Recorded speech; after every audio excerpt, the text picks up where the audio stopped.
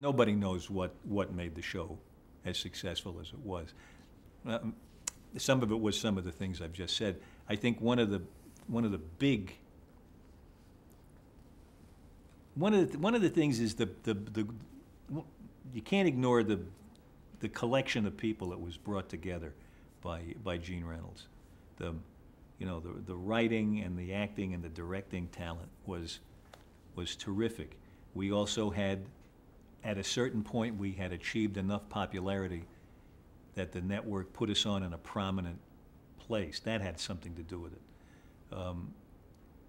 Prominent place in the schedule. But even before that, the network liked the show enough, people at the network liked the show enough to keep it on the air, even though it was not doing well in the ratings. Today, they cancel shows like during the first commercial. I mean, they don't stick with them. They stuck with us for a whole season. And we were at the bottom of the list. We used to joke that we were, other shows were in the top 10. We were in the top 70. I mean, we were right down at the bottom until they started to go into reruns, and then the audience had seen the other shows, and they tried us out, and thought they liked us, and then we had a bigger audience. We had a really good audience when we came back the next season.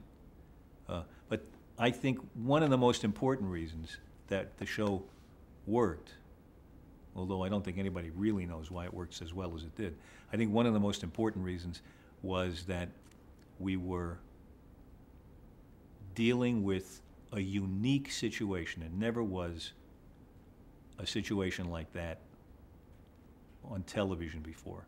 People in this horrifying place, this war, I don't mean Korea, I mean the war. They were away from home. They were in Korea and away from home. They had to make their own family there. And they were people who thrown together who, under these harrowing conditions, got on each other's nerves. And they were, we've heard this over and over again, they were trying to maintain their sanity by acting crazy, but they really were in a situation that could drive you crazy. But the thing that was essential, that I think helped the audience connect to it, was that we knew we were telling the story of real people. The producers, Larry and Gene, went to Korea. They asked me to go, and I couldn't go. I forget why, but I couldn't make that trip. I wish I had been able to. But they went to Korea. They saw what the conditions were like. They interviewed the real doctors and nurses. And all of us who did it knew we were playing real people who had lived through real conditions. We weren't comic characters who were there just to amuse you.